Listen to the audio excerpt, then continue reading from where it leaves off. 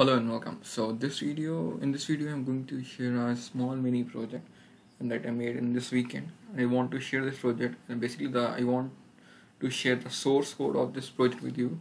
So just make sure you subscribe my channel and connect with me, and that's all I wanted. And you can find the source code of this project in the comment section or in the description of this video. And and feel free to contribute on the GitHub for this project. And currently this project doesn't have any database things, so basically all the data is managing using a dictionary and the list, or we can say objects and array in JavaScript.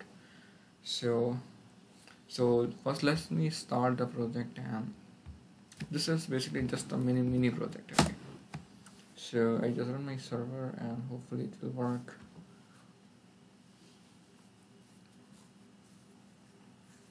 So let me tell you about something about the project. So this is basically most of the companies use like a software or application platform where they can manage their assets like a laptop and laptop charger and desktop etc.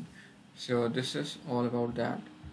So you can see the name of this for like a AMS, like a asset management system, and there's I did one headline over there, like one application that keep tracks of your organization assets. Okay, so this is basically don't have user things.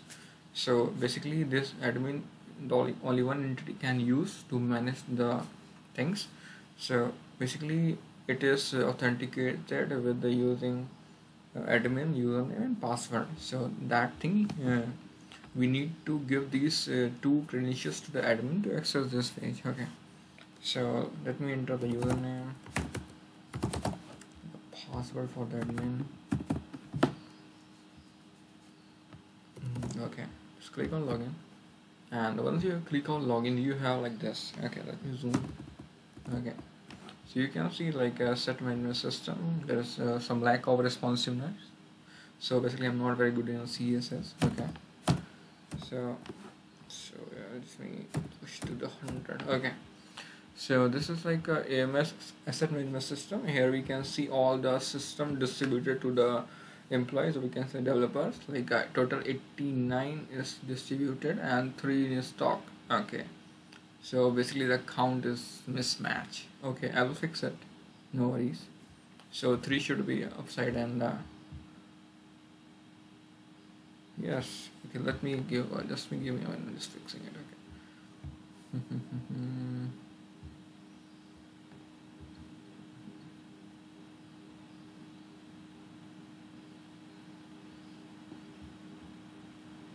Just change the name. It should be like systems in stock.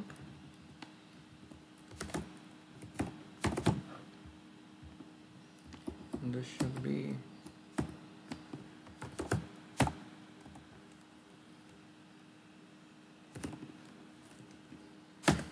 systems distributed. Okay.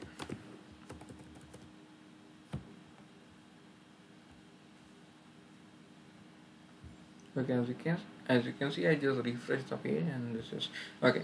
So currently we have 3 systems in our stock, and 3 system has been distributed among these 3 developers. Okay, so suppose I want to add a new entry. Suppose a new developer come, I assign one system to them. So just enter the employee ID for that particular developer. Okay, so it will be like a 7822, and the name for that particular developer is, it can be anything like okay, like a Shubham I add. Okay, and device detail like Mac M1 16 256 GB. Okay, so at the moment I click on enter, number will change. Just click on confirm, and you can see now we have only 88 system in our stock and 4 system has been distributed. And you also see a notification that come on the upper side of this page. Okay, let me add one more entry. So it can be like 2199, and the name is like Siri also there, so it doesn't matter. Siri Apple is the name of the user, and the device is like a Dell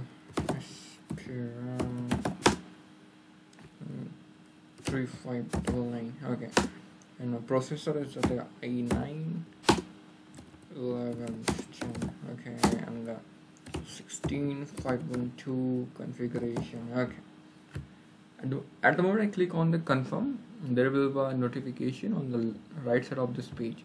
You can see the entry has been entered successfully. Okay, so we have total 5 distributor system. We have 87 in stock. Okay, and it won't add new system. It won't assign new system to particular employee if we have 0 in stock. I added that check over there. Okay, so suppose I want to add, I try to add the empty entries there. At the moment I click on confirm, there will be a notification like please fill all entries. Okay, so it won't come like this. Okay, so for that I have to add things like, okay, so if I did not add any entries over there, so it will not take anything. Is okay, yes. Let's click on confirm, and you can see entry has been entered. The count will change.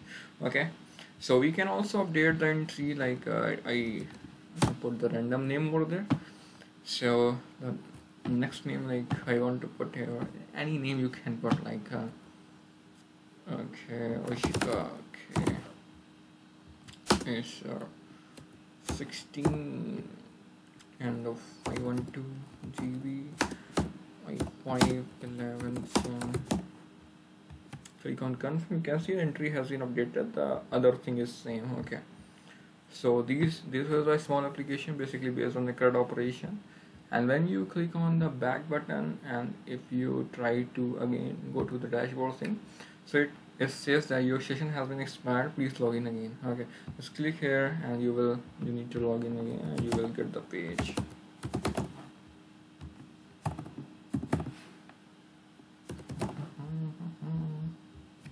Yeah, this is okay. So yeah, you can find the whole source code of this small project in the description of this video. Thank you. Bye.